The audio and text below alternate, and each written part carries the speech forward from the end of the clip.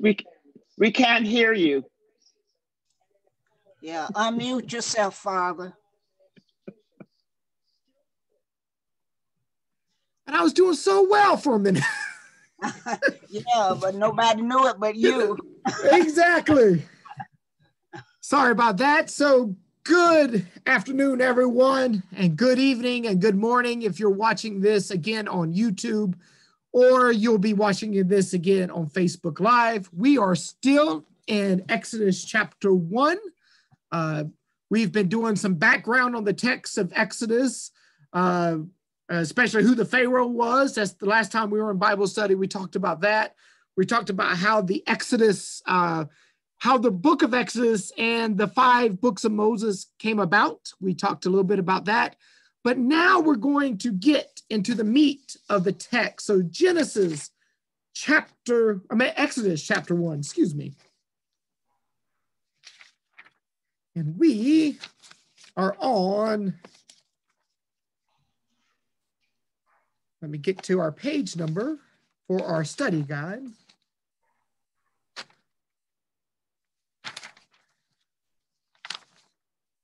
We are on page 15 in your study guide, page 15.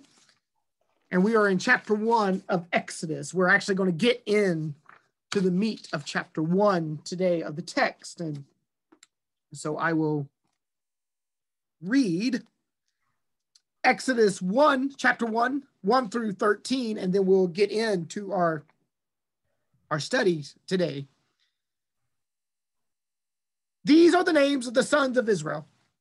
That is Jacob, who moved to Egypt with their father, each with his family: Reuben, Simeon, Levi, Judah, Issachar, Zebulun, Benjamin, Dan, Naphtali, Gad, and Asher. And all Jacob had 70 descendants in Egypt, including Joseph, who was already there. In time, Joseph and all of his brothers died, ending that entire generation. But their descendants, the Israelites, had many children and grandchildren. In fact, they multiplied so greatly that they became extremely powerful and filled the land. Eventually, a new king came to power in Egypt who knew nothing about Joseph or what he had done. He said to his people, "Look, the people of Israel now outnumber us and are stronger than we are. We must make a plan to keep them from growing even more. If we don't, and if war breaks out, they will join our enemies and fight against us. Then they will escape from the country." So the Egyptians made the Israelites their slaves. They appointed brutal slave drivers over them, hoping to wear them down with crushing labor. They forced them to build the cities of Pithom and Ramses as supply centers for the king. But the more the Egyptians oppressed them, the more the Israelites multiplied and spread, and the more alarmed the Egyptians became. So the Egyptians worked the people of Israel without mercy. They made their lives bitter, forcing them to mix mortar and make bricks and do all the works in the fields. They were ruthless in all of their demands. So if we go to our letter E, capital letter E on page 15, we are going to deal with the Pharaoh's immigration policy and plan. And if you look at this, especially on page 16, you do have a recitation of the verses we just read. We look at this where the new Pharaoh, remember last week, go look earlier in your study guide, we kind of put out who may have been the Pharaoh at the time or not. Remember that most scholars here or there will say that it was Ramses II. Others say other people. We presented that information last week. But the Bible says, at least Ramses II during the time of the Exodus, so it might have been his father, Seti I here, that the new Pharaoh refuses to acknowledge Joseph. Remember, we talked about Joseph and what he did to save Egypt, who was a slave immigrant contributor to Egyptian society. Now, the reason we put slave and immigrant, because in many cases, Joseph covers both. It was forced immigration into Egypt because he was sold into slavery. And one of the things that, notice what this Pharaoh did, he did not acknowledge what Joseph did. He did not take notice. Some translations, like we read, didn't know, but that's not the force of the text. The force of the text is that he knew, and yet he did not acknowledge. He knew of the history of what Joseph, this Israelite, did and saved the nation. He knew the history, but he decided to deny the history for his own agenda. We get in trouble when we try to deny the history of the past for our own agenda in the present moment. What you have here is Pharaoh is going to reshape the narrative. And so we tend to forget or not acknowledge the benefits of those people, the others, without whom we would not be able to survive. Remember, the Israelites took care of the flocks of Pharaoh. Remember, if we go back to our Joseph story, if you go back into Genesis, the Pharaoh then told Joseph, hey, if your people are good at being shepherds, they're known as being shepherds, then they can help take care of my flock. And so there was this contribution of immigrant and slave to society. And yet this Pharaoh said he wasn't going to acknowledge the contributions of those who, quote unquote, made Egypt great again and again and again and again. And so if you notice in this text, Pharaoh redefines his own people as the minority who will be overtaken by the increasing threat of these foreigners in the land. Look what he says in verse 9. He being Pharaoh said to the people, look, the people of Israel now outnumber us and are stronger than we. Here he is, the most powerful empire in the known world. He is the head of the household of Egypt. Remember, we said Pharaoh means household. And yet he is pointing to those foreigners over there. They're outnumber us, meaning this: Pharaoh is going to define himself and the Egyptians as what? Minorities. We're the victims here. You know, they're coming into our land and take over. So what does he say in verse 10? We must make a plan to keep them from growing even more. Does that vaguely sound familiar? Nothing changes in thousands of years, does it? You know, we begin with not acknowledging the contributions of people into our society. Then we begin to demonize them, and then we begin to play the victim. And if you notice, Pharaoh redefines the Israelites as the nation of Israel. Look what he does.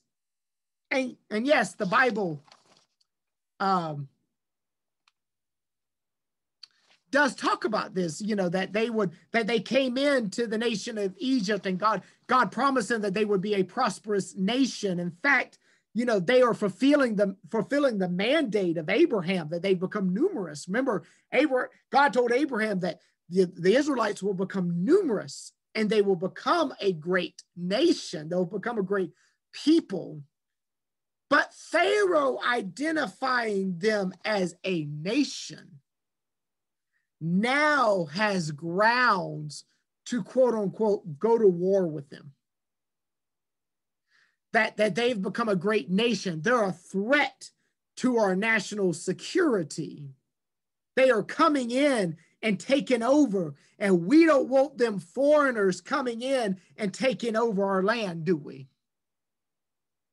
And so, if you look at this, Pharaoh, and we're still on page 16, we are in the third bullet point. Pharaoh redefines the Israelites as a nation of Israel that has become too numerous and must be stopped.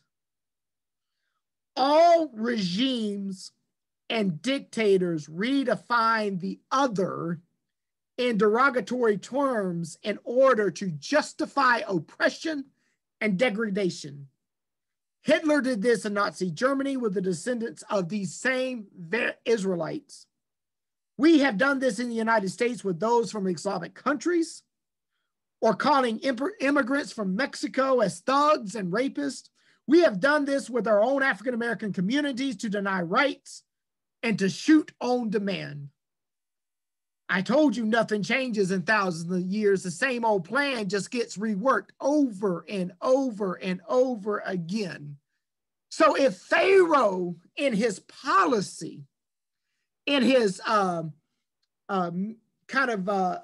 media blitz, so to speak, his propaganda can get up there and say, you know, these are thugs and these are rapists, and or in this case, they have become more numerous. The Israelites have become more numerous than us. They're going to take over our land, and we just can't let them take over our land because we're the ones in power. Because even in those days, you still had this in and out of flow out of Egypt. People would come in and out asking for help because they were the empire of the day. You know, we saw it with Abraham, we saw it with Joseph, and now the Egyptians want to close up their borders to protect themselves. But what do we do with these people that live on the outskirts of our land in the land of Goshen? Goshen was the land that kind of basically bordered Egypt, and that's where the Israelites settled under Joseph. And so, if you look at this, the Pharaoh and Egypt must stop the increase in numbers and stature of the Israelites, because they may side with our enemies in war and overtake the land in an uprising. So that's what they're really afraid of. They're afraid that the Israelites will side with other peoples, and if they unite with those other peoples, then these other peoples will come in and take over our land. Honestly, we see this even today in the way that it's worked, in the way that the American empire has denied rights to citizens and non-citizens in our own country, and how it divides people. For example, you divide poor whites and African Americans and Latinos from ever coming together, because if they come together and realize that they are feeding off of crumbs from the table, then people may realize, hey, there's a table, we need to follow the crumbs. And if they don't want us at the table, then we make our own table.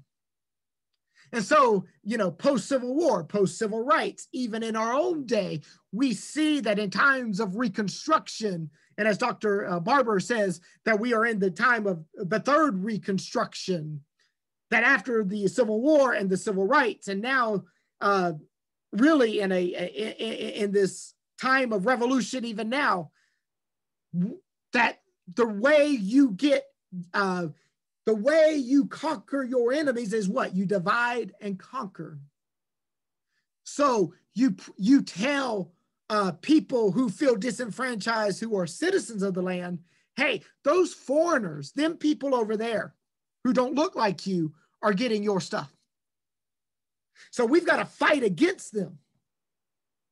So what happens, it brings an identity, a national identity of who are, in this case, the real Egyptians. And the real Egyptians need to come against these Israelites who are invading our country. Now, notice what the Israelites will take away. They will take away, as the Pharaohs say, that which is more precious to us: power, prestige, and prosperity.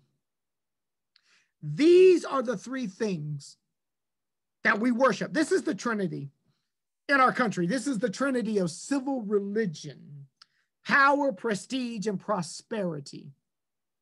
That the civil religion of our day will fight to protect, because we don't want to ever share our power, our prestige, our prosperity, because that would mean that others would have the same privilege of the benefits of which we share. So the people in power, so to speak, define the narrative, and they also begin to define the resources. And they usually get people to fight over the resources in order to have control. We see this, like I said, in the Egyptian empire of the day. You also see this even in our own day. In our own day, this same strategy is being used to divide us against one another.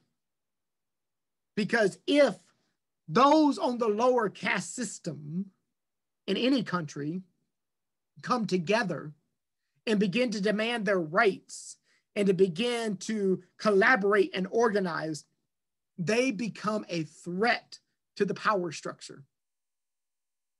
And if you notice, we don't want them uprising against us. We don't want them starting a revolution against us. So we must keep them down. And we're seeing this in our own day, even in our own state right now, with anti-protest laws coming out from the Capitol and things of that nature, to silence the voices to be heard. So how do you silence them? You find a way to crush people under the system. And so Pharaoh will say that they being the Israelites or any foreigner in our day, will take away our freedom and power as an empire. And Pharaoh has a point. And so what happens is that people will use history selectively in order to benefit them. So let's talk about that. The Hyksos, or the Hyksos, I should say, were Asiatic peoples like the Israelites. In fact, remember we talked about the debate that Joseph may have arisen to power during this particular empire.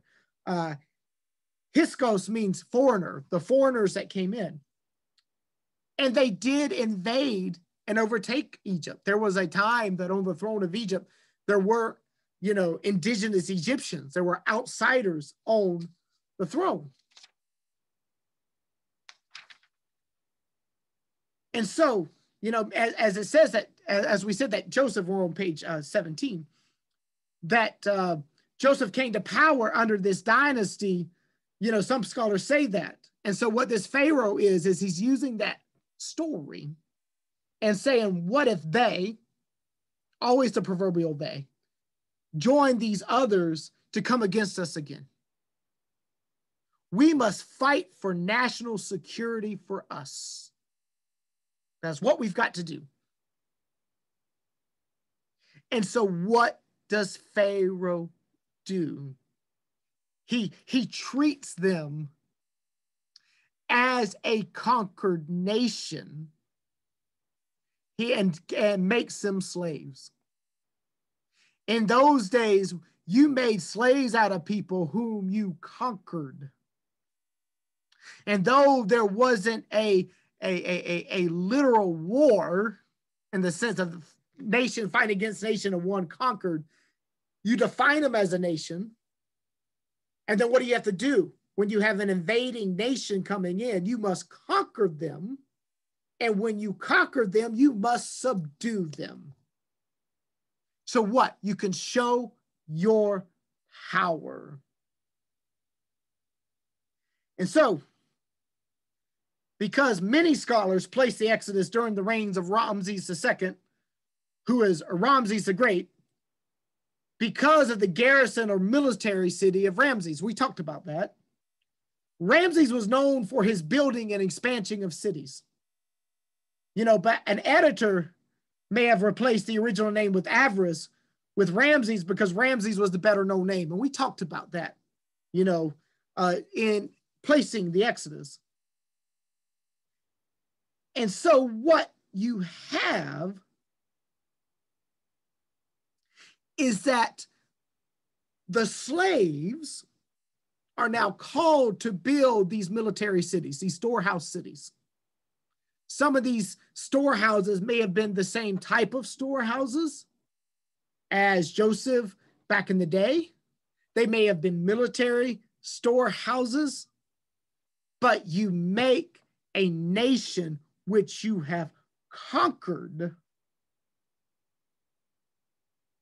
to work for you. You have to demonize them as somebody to be subjected.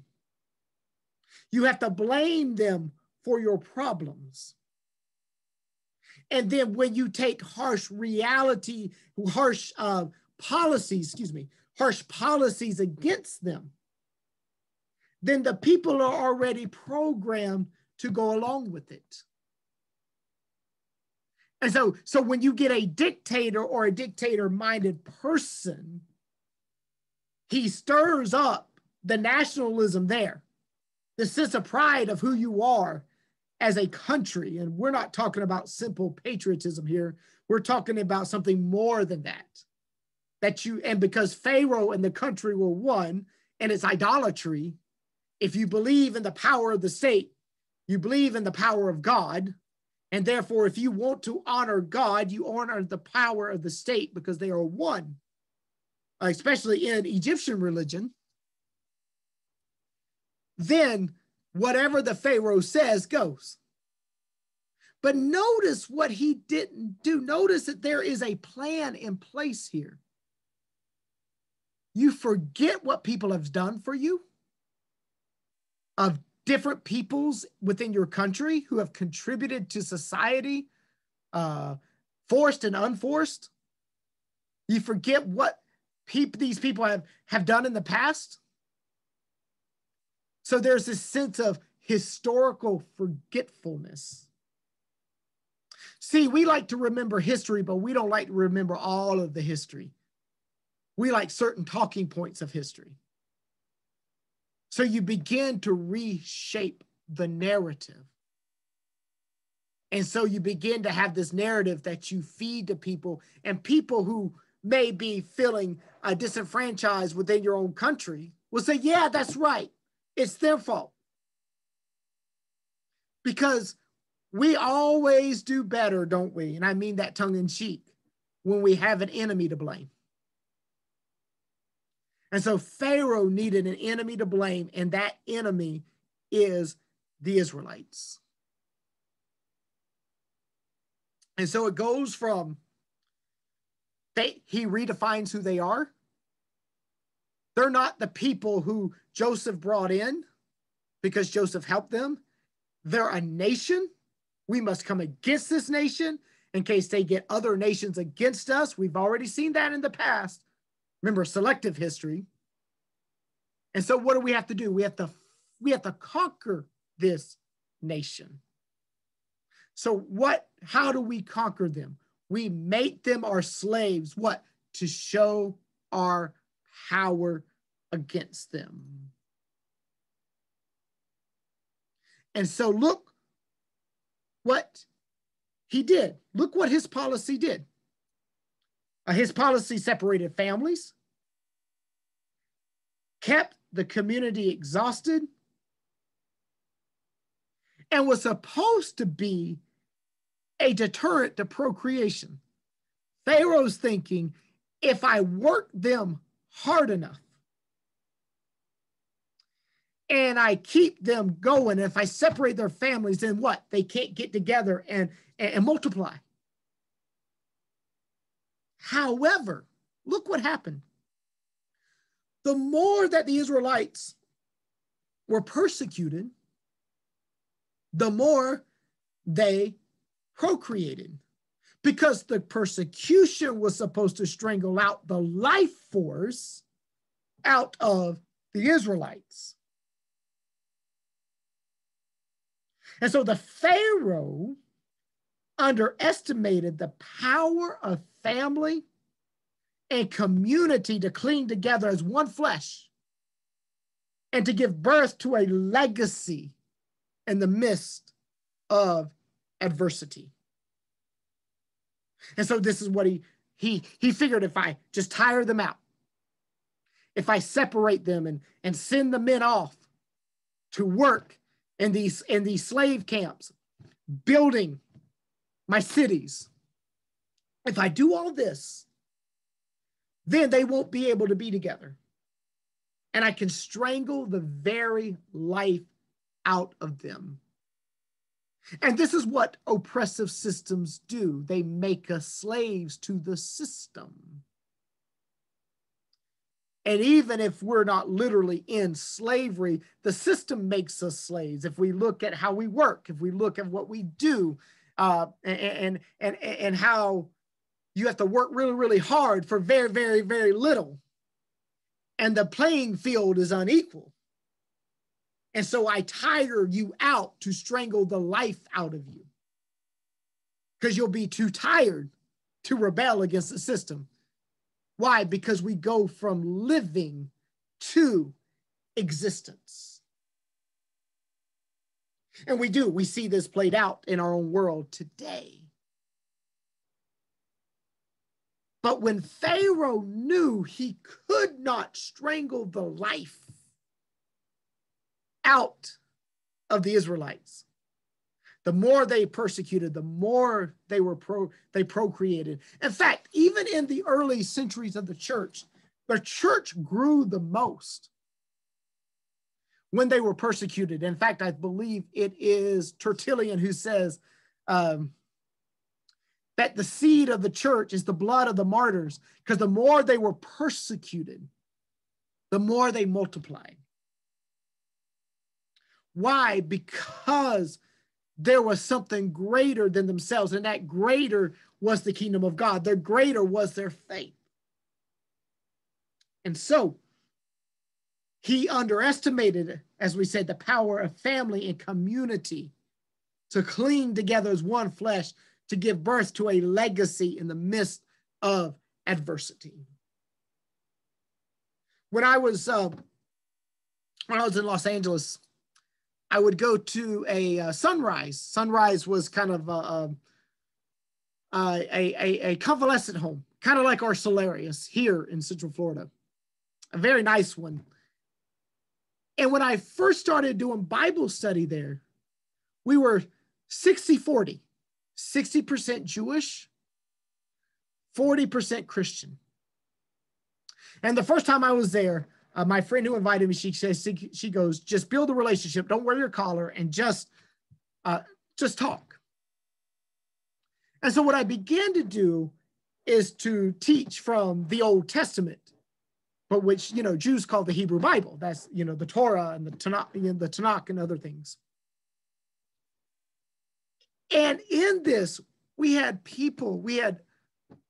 folks sitting there who, if you looked at their wrist, they had the tattoo numbers because they were survivors of the Holocaust. And I remember one person asked, very, almost with tears in his eyes, he goes, "Father, can you answer me this? Why do people hate us, hate the Jews? Why are they persecuting us?" And in my head, I must admit, I'm praying and I'm like, God, how do I answered this question in a meaningful way. And so it almost came that I flipped the question. The Spirit gave me wisdom and discernment to flip the question. And the flip was, how throughout all of these centuries through persecutions have Jewish folk survived? God's hand must be on them in some way for them to survive all of the atrocities. And the same thing can be said about our own African-American community, surviving after all these things, because God's hand in the midst of the chaos was working, even behind the scenes, working it for good, even though it wasn't good, and God didn't cause it, and God wasn't the author of it.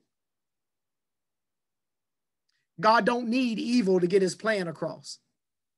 But because we're fallen human beings, God's a good chess player. So he'll use our move and maneuver around it to get his work done.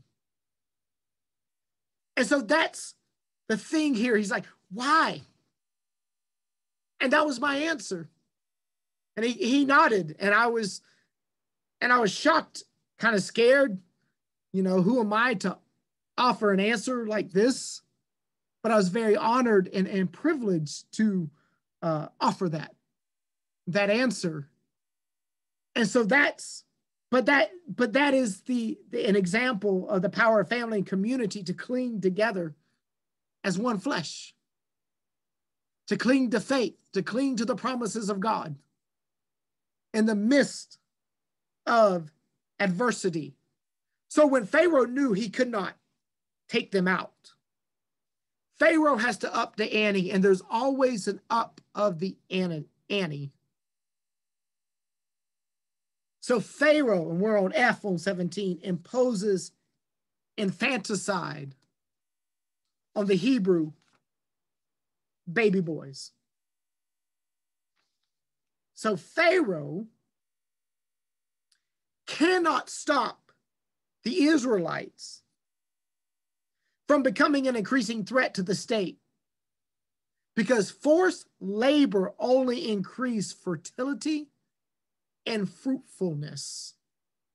And that's not only, as we said, in a physical state of procreation, but it does that in a spiritual state and an emotional state, because what it does is it begins to fuse people together. And I want to read this note, and I'll talk about this note, and I quoted it directly from the commentary because I think it's so fascinating. That this verse, talking about the first labor to serve. Let me look at the verse to make sure I got it right.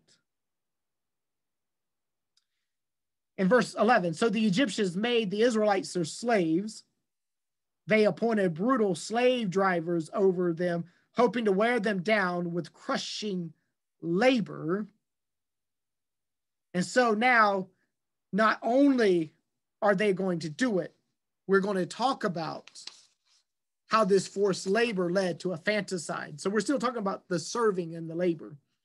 So that word for slave, that word to serve, this verse contains an important repetition of the Hebrew verbal root abad, to serve, the significance of which the English reader will simply miss unless it's pointed out.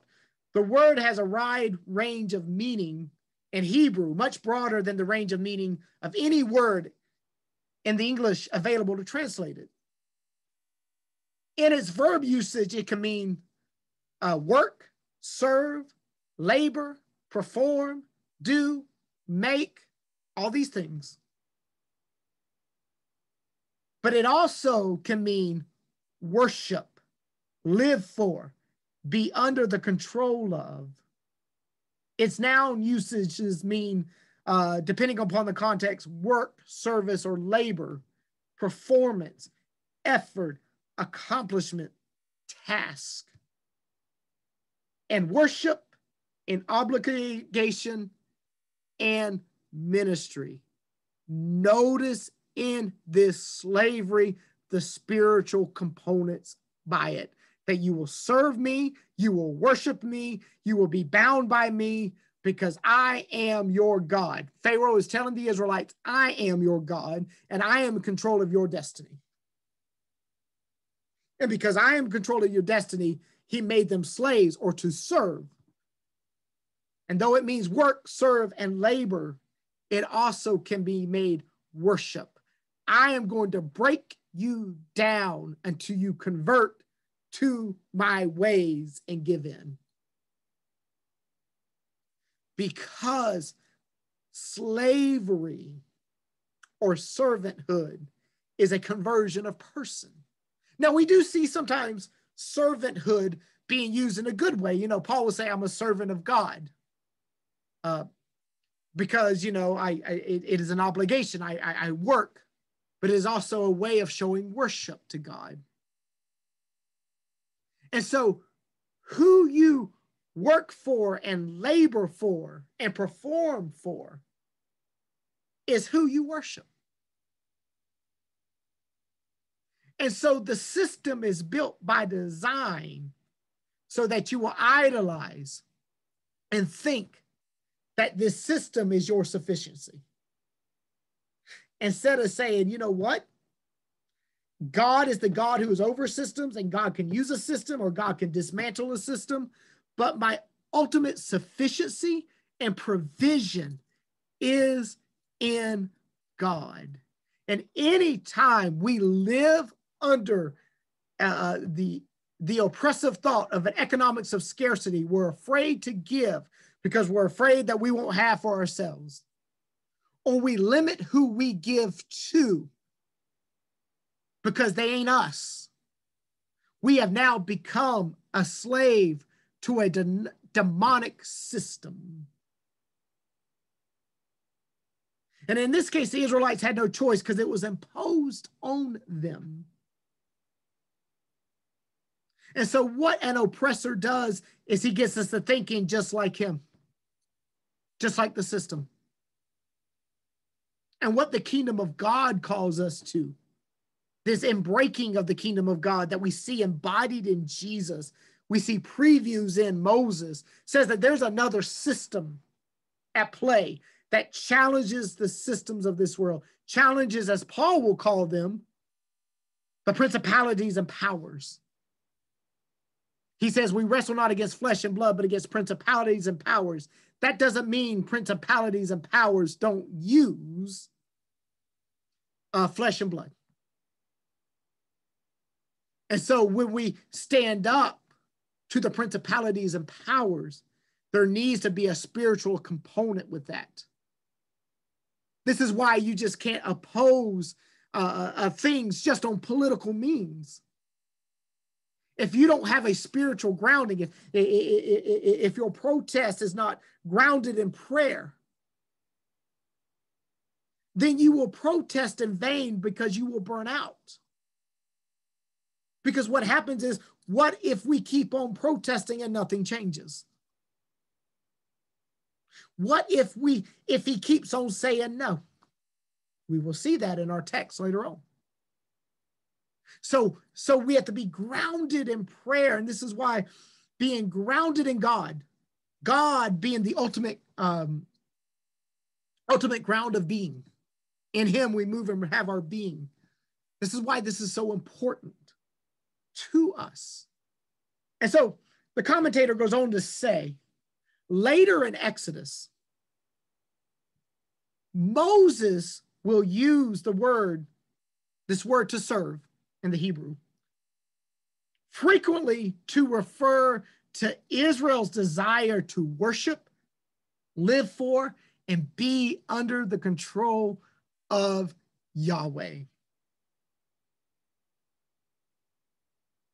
At this point in the narrative, Israel has involuntarily having to serve and work and live for and be under the control of Pharaoh. Remember, we'll get to this text. Remember when he says, let my people go and worship. And we were like, why is Moses using that tactic? Because to us, it doesn't make sense. And why would Pharaoh say no to that? I mean, we would think on a practical level, they run away to worship and then they run away. But Pharaoh himself knows that to live in complete freedom is to serve the living God. And this God, Yahweh, is going to challenge his power, which we will see.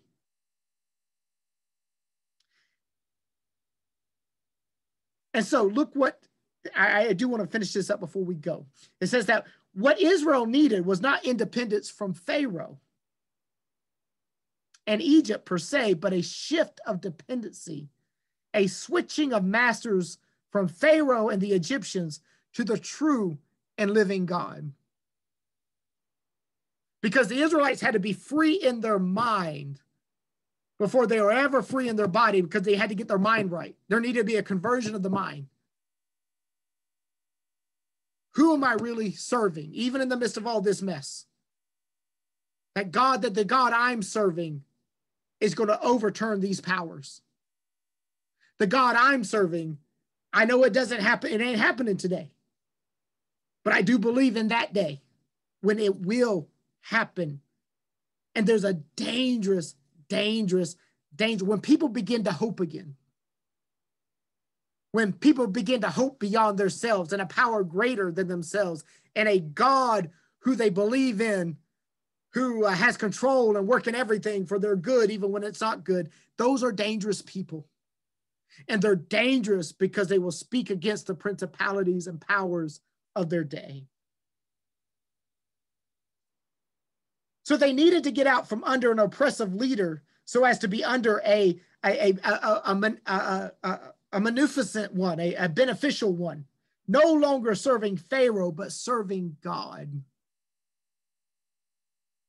We all serve something in our lives. The question is, who do we serve? And what do we serve?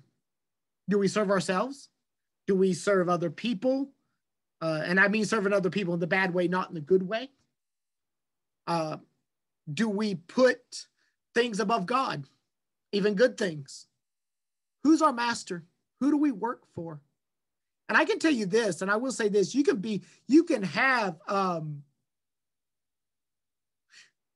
look at God just like Pharaoh.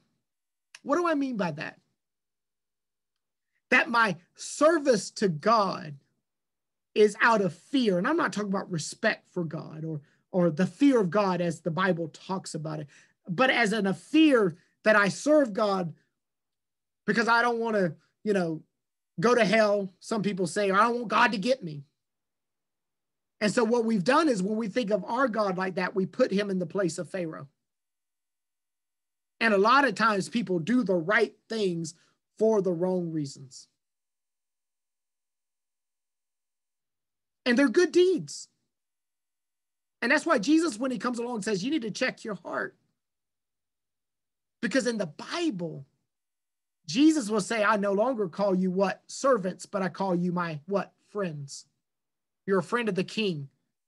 Oh, yes, there are loyalties. We have to be loyal, but there are benefits. And so we have to ask ourselves, who are we serving? Because we're always going to be serving someone or something in our lives.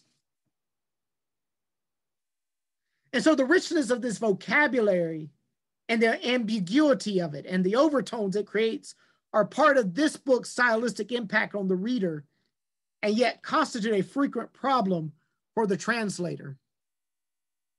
So nevertheless, as he points out, we will do our best to put the nuances in. But I love that this commentator basically said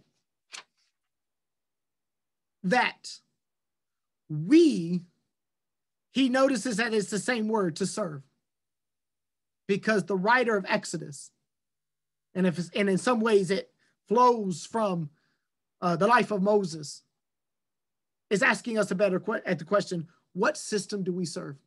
What system are we complicit in? What system have we that has been wound and bound on us that we need to wake up to be free from?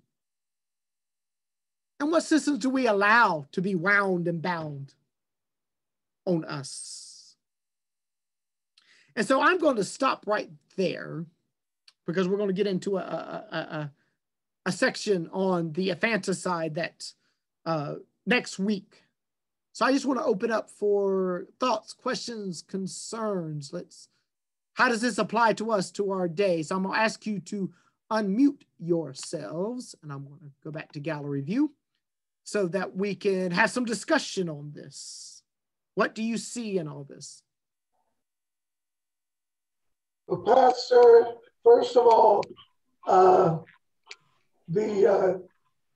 guess the similarity between what we just went through with the training is sort of right there. All of the stuff that has been done, all the things that are going on with Black Lives Matter, with the rising up and the it's all the same. It's like nothing new. We're going through the same cycle that has been happening in the Bible for all these days, and it's just hilarious to me that it was written all those many years ago, but it's still happening today. And so the answer must still be today the same, that we've got to not be under that oppression, but to cling unto God and get back to the wholeness of Him. Yeah, and I was gonna say, follow what Ernest said, is that history repeats itself over and over. And one thing, Father, that hit me today when you said, cling to the promises of God. And you mentioned that civil religion. And we know down through history, the clamoring for power and prestige, and that brought us to America as slaves for power and prestige. And then emancipation came, and we got a little too much. And then that brought on the KKK, the Jim Crow, the separate but equal. And then we got a little too much more. We messed around and had a Black president.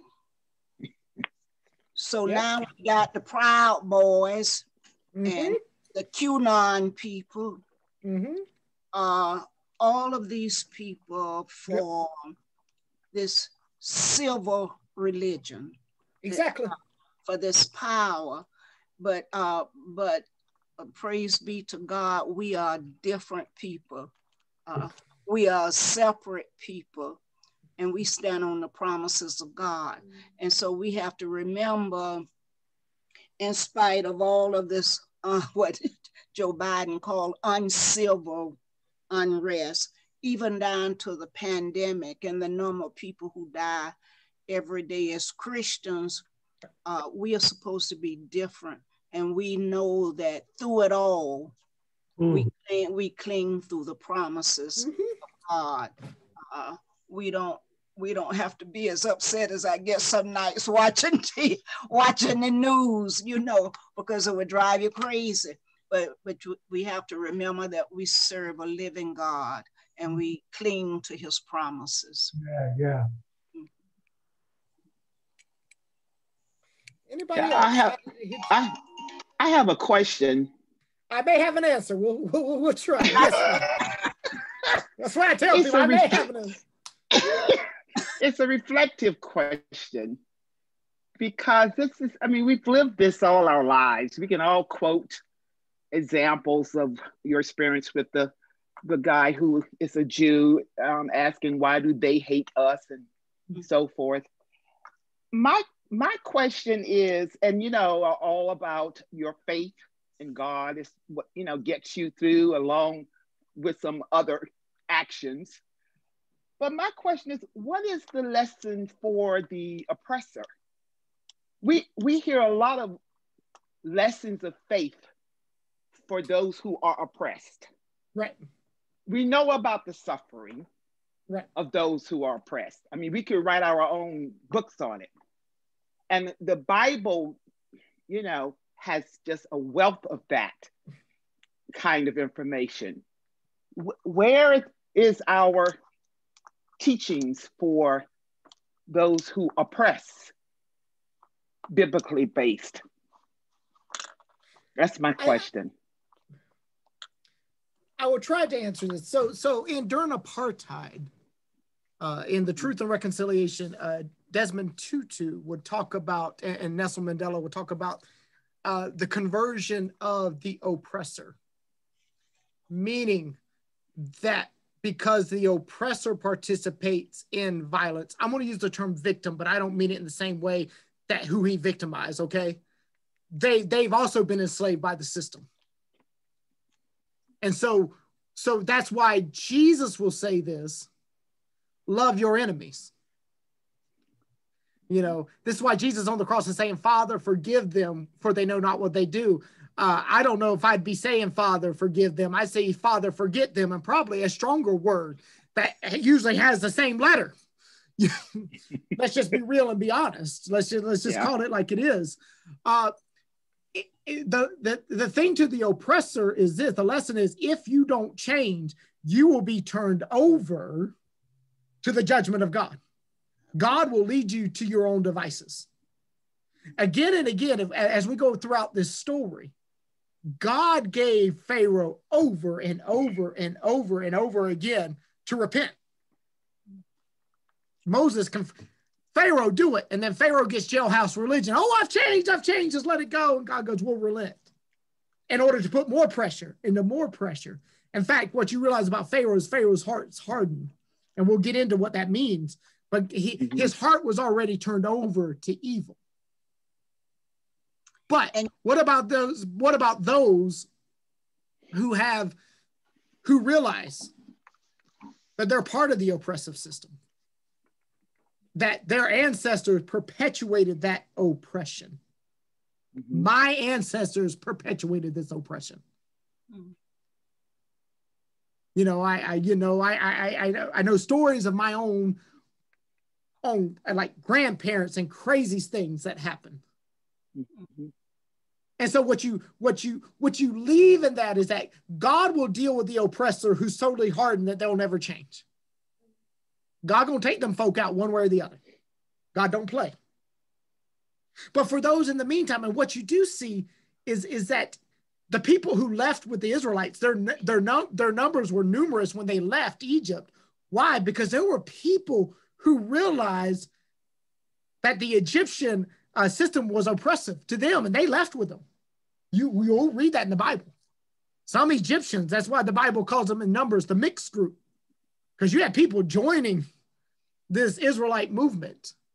And so I think the lessons are twofold when it comes to power and the oppressor. If you keep doing your thing, your heart's going to be hardened, and God's going to turn you over to your devices.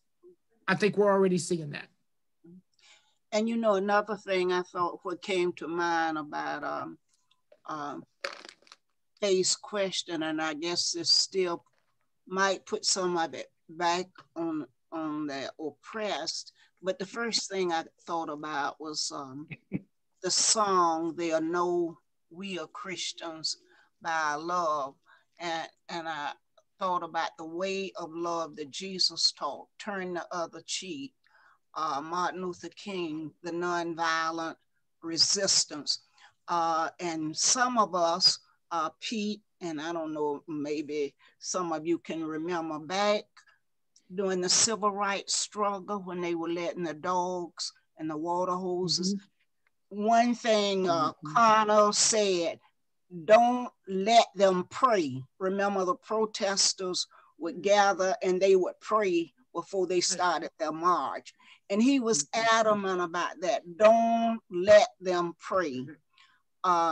So I think in a way, we bring them in we bring the oppressors into our way by trying to be more Christ-like, showing them the way of love, which is a long, hard struggle. Well, I do believe that yeah, go ahead, Faye. I just say what you're saying. It's a really deep, and really I ask that because of conversations I'm having with others right now. You know, reading about the dynamics of the relationship of those who oppress, those who are in the dominant Having read the book Cast by Isabel Wilkerson and watched a couple of movies, and then the Bible, all of it is similar. And there is quite a bit that's placed on the oppressor. To still embrace love and forgiveness. And I guess my question is, constantly we do talk about that, but I just myself never hear there are examples of what happened with the oppressor, other than if we are to say our responses or to help the oppressor. That's what it almost sounds like what Lorraine was saying. Yeah, unless you want to do like Moses, just touch that water and shock them with all the water turn into blood. Well, here's the thing. I do want to say, I want to put something in this. You cannot have repentance, okay, without accountability. And I think that's where the rubber meets the road. And all the conversations we're talking about in our post world right now, post-administration world, let's just have unity. Those calls for unity. Those calls for unity cannot be without serious talks and accountability of events that have happened, not only now, but the events that led up to where we're at in this present moment. And I can give you an example. I give you an example from my own life and my own journey of this transformation and things of that nature. And it's still a journey. But I remember back in the protest, and everybody's coming together. And I would tell, I've had to modify this saying, but the saying I'd say is, this can't be a cavalier moment. Oh, we all come together and sweep everything under the rug. Does that make sense? It has to be a kairos moment. And in breaking, kairos in the scriptures is the fullness of time. Remember in Galatians, it talks about in the fullness of time that Jesus was born of Mary, born of a woman. That fullness, that time when God breaks in, this kingdom time. And everybody was coming together, and blacks and whites and everybody, and everybody's crying and praying and so forth. And everybody was saying, please forgive me and I'm sorry. And I remember I was at a protest event. It was a smaller event because of the pandemic. And the Lord and the Spirit convicted me from white people's end. We as white people can never ask for forgiveness. And I will nuance this, so roll with me on this. Because what happens when white people ask for forgiveness, be it in a church context or a political context, is we're making a theological statement and demanding forgiveness. Well, you have to. Why? And then we take Jesus out of context. Does that make sense? Because Jesus said so. So you know what? We got to sweep this under the rug. And I knew that when I would say that I'm sorry, I knew that in my mind, there was a sense of we need to repent and we need to have reparations and all this kind of stuff. I knew that in my mind. But I said, white people can say I'm sorry, but white people cannot ask for forgiveness. I'm just going to put it out there. Because forgiveness is something worked out in a community. And forgiveness is always worked out with repentance. Does that make sense? Am I making? Because sometimes, because it's been, let's just sweep it under the rug and yay, and we then repeat the same cycle and we never break the generational cycle, right, from the original sin of slavery and other atrocities. And that filters over. It filtered over from the slave and the slave owner, segregation and desegregation, because there was no reciprocity. Nope. No reciprocity.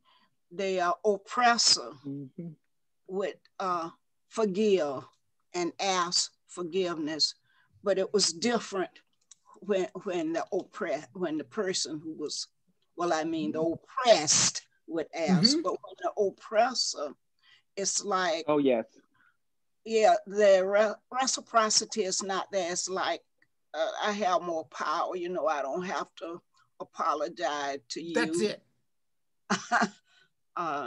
And so we see that playing out all the way down, and that's something that's deeply embedded, and I don't know how you get to it. And on an individual level, you pray when you do have that encounter, when a person does sincerely apologize, that you'll be wise enough to know that it comes from their heart, because we deal with this very unusual relationship. I would just like to say, with the oppressors, it's not always our job to do anything about, you know, the oppressor. Some things we have to leave up to God, and they will be taken care of, whether they say they're sorry to us and not. There's that final judgment. And sometimes you just have to leave people, I guess, to that, let them go through that judgment and not try to judge them. That's judging them sort of make them put on the face of, you know, I am so sorry. But if it's not coming from the heart, then God will take care of that. Because I think one of the scriptures probably coming up about the midwives, it said they fear God. So they didn't do, you know, what was requested. So these people that do not fear God, the only thing we can do is pray that they will fear God, because we won't, you know, have the ability to, you know, turn them around or whatever. It's just in this life, we're limited. So our goal is to, you know, get to God, get to heaven. And some things we just, you know, have to let go. Otherwise, it'll interfere with our serving God if we get too wrapped up in, you know, what they are doing to us as far as. And that, yes, and that is what has carried us through centuries. It really is a lot of that. Yeah. It's that resilience, that faith in God. So my question was, in the Bible, where are there examples of outcomes of the oppressor other than, you know, their kingdoms falling over so many years? Or well, when you think about them crossing the Red Sea, when Pharaoh's people, the Jewish people crossed over. When Pharaoh's people came in, they were washed away because the water came back, and, you know, God had his hand on that and he took care of them. So we have to keep in mind that God will take care of certain, you know, things that we can't. It goes back to cling to the promises of God. I am, what he said, I am who I am. I will be who I will be. Who I will be, and I even cause to be what is. So we have to cling to that. To that, yeah. God's and promises. I think a lot of people will do. Will be surprised that they will not be, go home to God. Yeah, Ernie, I saw you. If you look at Paul was an oppressor. And I've heard you say, Pastor, that some people do the right thing for the wrong reason.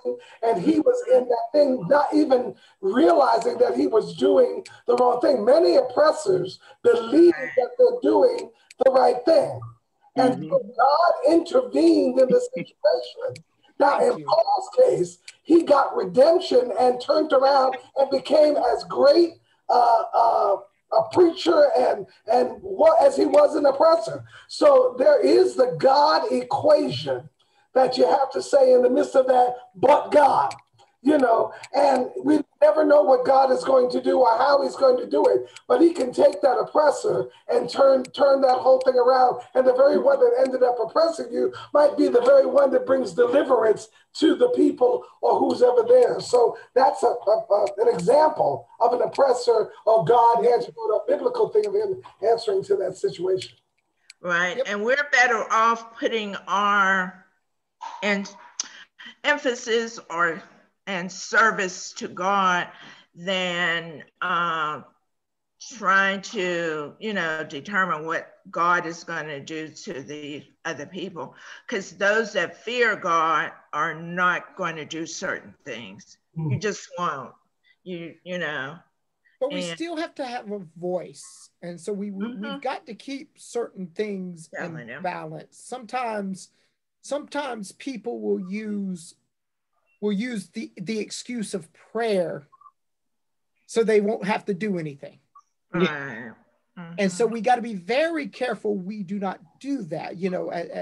As Abraham Heschel, the famous Jewish rabbi, to paraphrase him, when he was marching with King, he says, we march with our feet and we pray in the streets. That this is prayer.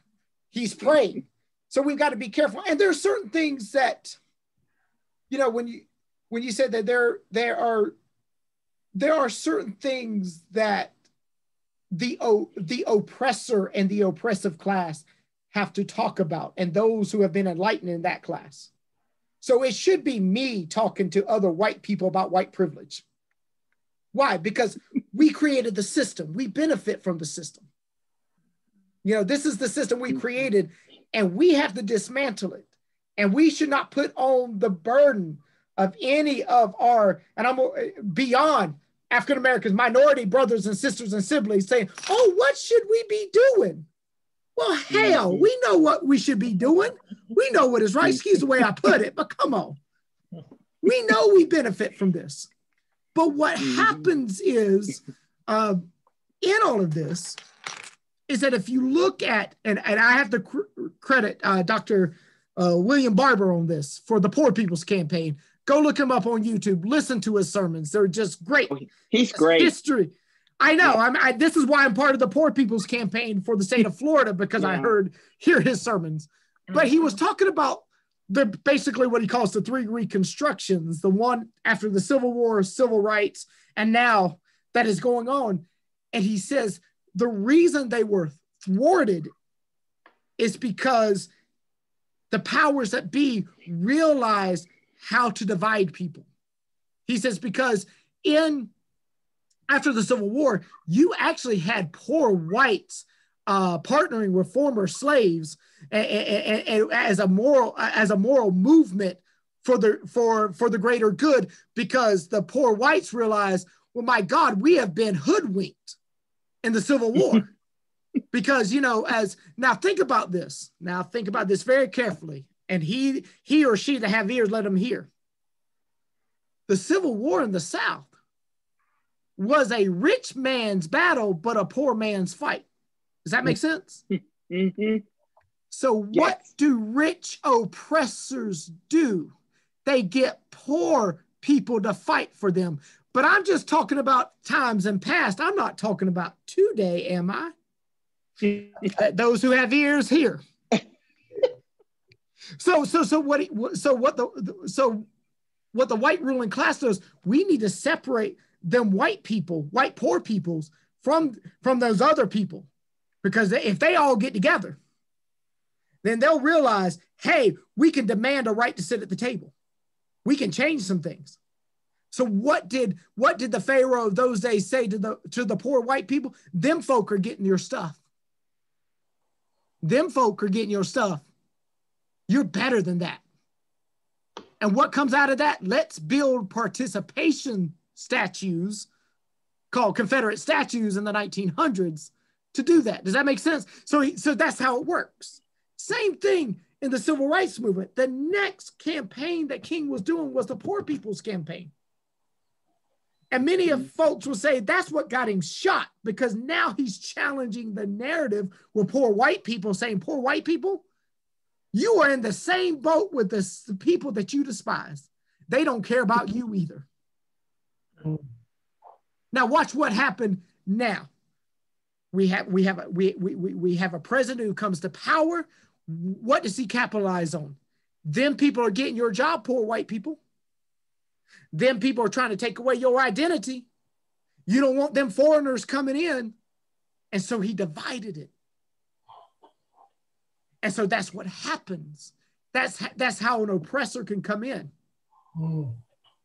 And even those people who finally wake up, who may be of the same nationality or skin color or class of the oppressor, wow, we're getting messed up in this too.